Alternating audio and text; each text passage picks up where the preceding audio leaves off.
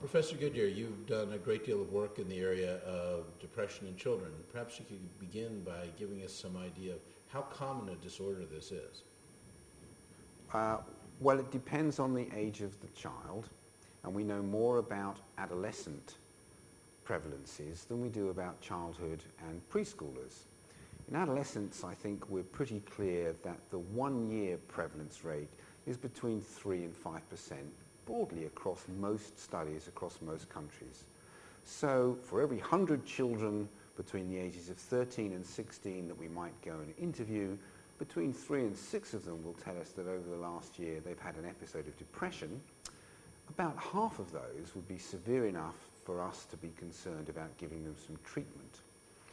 In childhood, less clear cut, but we might think that about 1 child in every 100 between the ages of 5 and 11 would say this, they've been depressed in the last 12 months. Perhaps the most interesting area is in the under 5s. I think most of us probably thought it was a pretty uncommon event in the under 5s. But some recent work, not yet epidemiologically based, would suggest we should be careful and that there may be more depressed young people than we had previously considered, perhaps harking back a bit to the messages given to us by people in the 1940s and 50s who thought there were quite a lot of depressed children under 5. Then we thought probably not. Like most things, I think there might be more than we currently think, where the figures are said to be very rare. I'm not sure it's very rare under 5. The other problem with numbers is that we do have to remember the sex differences. So in working backwards, the preschool information doesn't really yet tell us much about sex differences. But between 5 and 11, we've probably got about the same number of boys as we have for girls. But I'm not sure that the boys do as well. And if we include depressed boys with a high level of irritability and mood dysregulation, then those boys will become depressed in adolescence and they won't do very well. The girls between 5 and 11 seem to do a bit better, and there seem to be slightly less continuity with irritability and depression into adolescence. But it still requires some more work. By the time you get to adolescence and puberty and maturation, we see a very robust distinction in which girls between the ages of 13 and 17 in particular show about twice as many depressed episodes over a 12-month period as do boys. So this is a common disorder that's relatively common, but from what I understand, the clinical picture then may be somewhat different depending on the ages. Could you give us some idea what the key clinical findings might be in each age? Yes. Interestingly, there's been very, very few studies that disaggregate symptom profiles in a statistically meaningful way over time. We've tended to use the diagnostic shorthand procedure to talk about continuity. If you were depressed as a child, will you be depressed as an adolescent? But we haven't said if you have this pattern of features when you're 5 or 6 or 7, what will that tell us about the continuity for features when you're 16 and 17 and 18? Very little work's been done on that. Now, if you look at adolescence, it does look as though, broadly speaking, the commonest feature is to do with your recognition that you're depressed, your sad mood, and your negative thoughts, the rather traditional and classic model. But in childhood, what work's been done more on clinical populations than on epidemiological ones, the children don't seem to be so aware of their depressions. They might look sad, but they don't report feeling sad. And they tend not to report negative thoughts about themselves, the world, and others, but they do tend to report more the notion that they might be a bad person, or even that they're no good, in a more generic sense. Physical symptoms, when they're present, can often be more stable. So the depressed child can have sleep difficulties, poor physical activity, loss of appetite, as can the depressed adolescent. But the somatic physical features are relatively infrequent in both age groups. So if you drew a map, which is not scientific, but took what we knew from all kinds of studies, even the preschoolers, we can see that physical symptoms and social withdrawal are relatively uncommon, but quite continuous across the 3 years to 20 years. Negative cognitions, I feel bad about myself, the world and others, tend to cluster more in the adolescent age group. And the sense of being a bad person, I'm no good, I don't deserve to be here, in a more generic sense, is prominent in childhood, uncommon in the preschooler, and can persist into adolescence. As these things move through these maturational periods, adolescents become more likely to do something to themselves. So suicidal risk goes up with adolescents. But some studies have shown, worryingly, that if a child prepubertally does have suicidal tendencies, particularly if they're male, they may well do something very, very bad to themselves very quickly and very unexpectedly. So even as a child? Even as a child. So although it's rare in childhood, a true suicidal act in a child can be quite mortal, but it's very, very uncommon.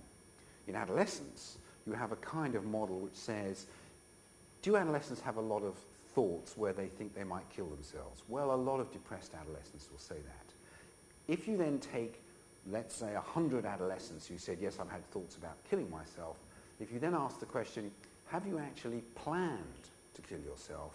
Only about half would say, well, a little bit. And if you then said, of that half, how many of you have actually worked out and carried out an attempt to kill yourself? Very few have done that. So even suicide, although suicidal ideation can be relatively common, its real meaning is rather cloudy in adolescence. Suicidal action is clear-cut, but it's not as common as all that. It's not as common now, sadly, as, for example, substance misuse, which is clearly becoming a major public health issue amongst the mood disordered adolescents, and I fear, sadly, also amongst the mood disordered child. The other symptom issue that's rather problematic is the non-depressive features that go with depression across this age range. It looks like in the preschool and in the early school years, you get a lot of externalizing behavioral issues. Irritability, antisocial behavior, destructiveness, the kinds of things that might lead us to think you're not depressed, particularly perhaps the primary care physicians and primary care workers. They'll see difficult and disturbed behavior, but they may not observe depressive behavior. By the time you get to adolescence, the comorbidities get more complicated. Mm-hmm. One of the most enduring comorbidities is obsessional behaviors. And at least in our studies, obsessive compulsive behaviors and disorders are one of the most predictive components for what kind of treatment you might need. And they don't seem to do quite as well as depressions without OCD. Well, given that you mentioned treatment, could you just briefly tell us a little bit about what we really know about treatment, both its advantages and perhaps some of the risks? Well, we know much more about the treatment of adolescents than we do about children or preschoolers. There is now good enough randomized controlled trials, both from the United States and the UK and Australia, which show us that the first thing we should remember is if you make a diagnosis of moderate to severe depression, you should be treated. There seems clear-cut evidence that in adolescence, treatment of any kind is better than no treatment at all. Within the spectrum of treatments, however, I think we're still rather got problematic difficulties. By and large, the treatment studies show that probably the best treatment to give is a psychosocial treatment of some kind or another with fluoxetine specifically. And this combination of treatment has been shown in 2 studies to be, on average, slightly more effective than treatments alone, and certainly more effective than no treatment at all. So if I was giving advice, I would say good mental health management, straightforward problem-solving advice, mental hygiene, clean up the mental wound, but be prepared to give fluoxetine rapidly, because you do not want depression to last long. We know that the longer it lasts, the more problems you've got later. So adolescence is becoming a little clearer. Unfortunately, even with that treatment program, we know that we're not going to get more than about a 50% response rate in adolescents.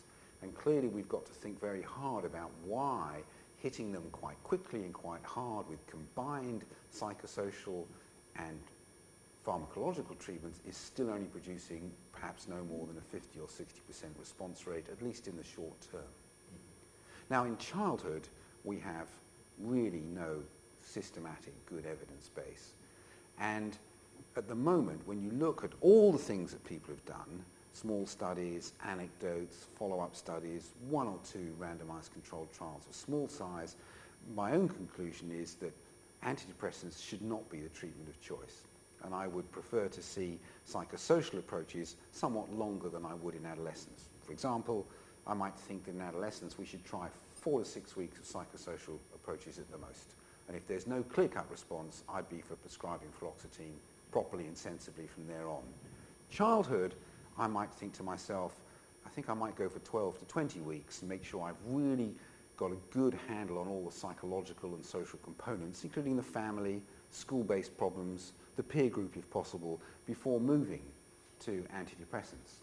But having said that, I think there's a difficulty because the child who might be responsive to antidepressants, in my clinical experience, responds well and quickly.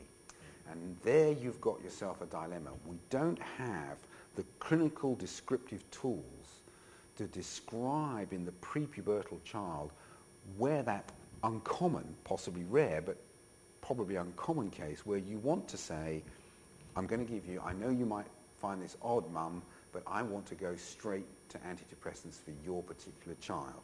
So how do I do that? Well, I think of 4 things. First of all, I think any prepubertal child who has psychotic or true suicidal actions, I think could be antidepressants. If they have a family history of unipolar or bipolar depression, I think could be antidepressants. If their father has a history of alcoholism and you're unclear about a depressive history, I think maybe antidepressants. And then finally, if there's a history of treatment for depression in first-degree relatives, which has been successful, but people aren't sure about the diagnosis, I think of So if I add those up and they score 4, I'm thinking you may be 9, you may have a lot of irritability, your clinical picture is so-so, but I'm thinking I'm not going to wait 12 weeks to give you antidepressants if you don't respond pretty quickly to my straightforward psychosocial approaches. So there's a kind of clinical, pragmatic approach to the prepubertal child. The most difficult of all, still for me in the areas of research, is what do you do with the under 5s? And as things stand, I don't have a treatment approach to the under 5s other than a pretty straightforward one of parental care, mental hygiene, and I would be very reluctant to prescribe, with my UK hat on, any kind of medication to an under 5-year-old at this present time. I have done it, but it's been so rare, it's once or twice in the last 20 years. Well, it sounds like there's been a lot of progress and a lot of movement in the field. One last question. What do you think's over the horizon for us? I think that's what's over the horizon is hopefully a far less reliance on diagnostic classification, because we will get to the endophenotypes and the intermediate biology. So it's just, as I was saying to some others before, you know, if you go back to the diagnosis of diabetes mellitus 150 years ago, it was quite straightforward. You tasted the urine. If it was sweet, you had diabetes, and if it was sour, you did not. Now, we're not tasting the urine, but we're not that much further on. We're tasting mental symptoms and trying to decide if someone has a descriptive psychopathology with which we then want to impart treatments. I'd like to think we'll get better experimental data to improve our understanding of the biology of the conditions, including those where there isn't any biology, so we can remove pseudo-diagnosis, and we'll get a much better handle through that investigative procedure of experimental medicine on who to treat and who to give what for whom. That's what I'd like to see. Well, thank you. It's been a wonderful lesson, and I greatly appreciate it. Thank you for asking the questions.